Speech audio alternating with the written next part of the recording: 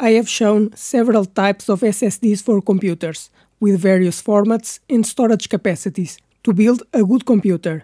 But today, we'll see the specifications of another NVMe SSD with lots of potential. But first, subscribe to the channel because I bring new products every week. But let's see the specifications of this SSD. This is the Kioxia Exceria Pro NVMe Gen 4 TLC.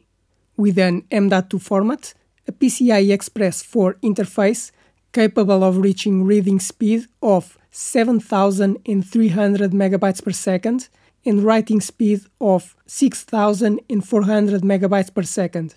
It uses TLC memory, it can have up to 2 TB of storage capacity, and it has a guarantee of 400 TB written for each terabyte of capacity.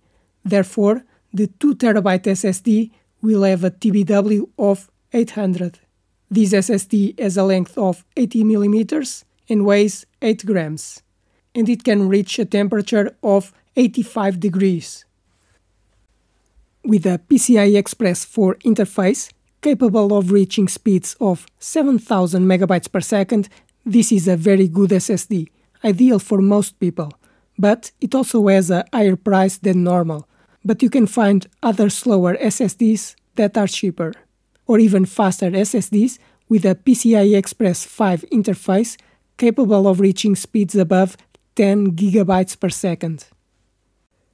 But I'm going to have to do the file reading and writing speed tests to confirm if it really reaches the speeds promised by the manufacturer, and if the capacity is true.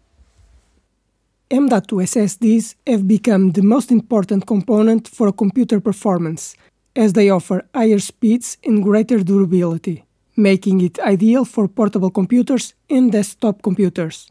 These M.2 SSDs are small modules that are mounted on the computer's motherboard with a high-speed PCI Express interface, capable of reaching speeds above 10 GB per second, and this speed improves your computer's performance and increases your productivity.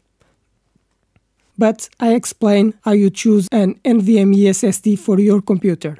There are 4 important characteristics when choosing an SSD: speed, capacity, memory type, and the module length. The speed of the M.2 SSD depends on the PCI Express interface version.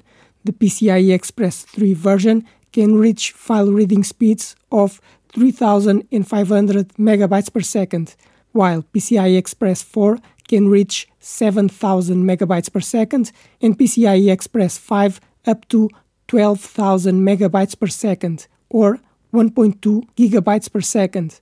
The PCI Express Gen 5 SSDs need a heatsink because of the very high speeds. Another characteristic is the storage capacity, because normally an SSD can have capacity between 500 GB and 4 TB.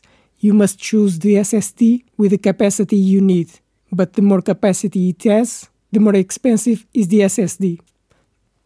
The type of memory is also important. An SSD can have flash memory of the type MLC, TLC, or QLC. In summary, QLC memory is cheaper, but will wear out more quickly, while MLC memory is more expensive, but it's more durable. The other characteristic is the size of the SSD module, because an M.2 SSD can have a format of 2230, 2242, or 2280. The most common size is 2280, which is 22 mm wide and 80 mm long.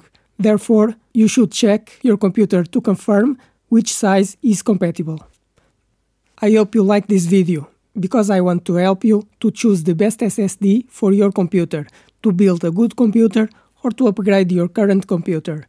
But now, subscribe to the channel because I post new videos every week. Give a like to this video to help the channel grow, and if you have any questions, write in the comments.